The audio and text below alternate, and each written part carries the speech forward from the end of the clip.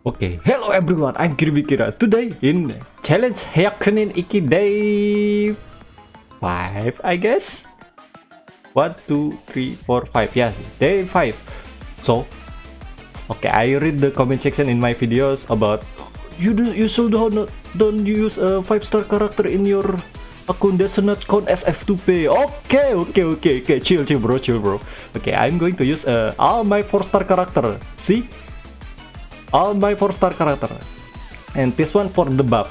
And if you want to know about the all my 4-star character using what weapon is using and the build I'm using, and you just have to watch it until the end. Okay, so this one I'm going to clear it right now.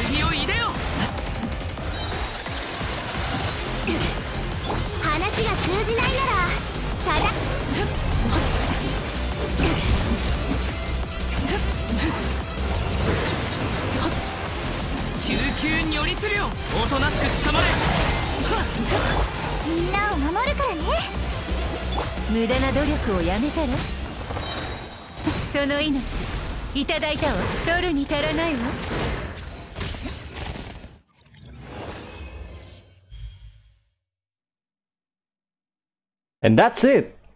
I can clear with at least 2k score for claim all reward for my F2P team. It's not F2P, bro. I just want to tell you because my 4-star character is like Bennett on the Constellation 2, Fizzle Constellation 6, Jingyu Constellation 6, Jiangling Constellation 6, Janpei Constellation 1, Yunjin Constellation 3, and Ningguang Constellation 6. Heijo does not have any constellation. Dongyun have constellation 6, Diona has constellation 6, and Kea constellation 2, and Barbara constellation 6, and that's it. Okay, for my build, Barbara using as you can see Maiden, Kea mix set with the Kagetsu Ichen if this weapon is F2P. You know, if you wanna know. And for Diona using sacrificial R5 and this set. Chongyun same as like Kea mix set with F2P weapon luxurious sea world Lord, yeah itu.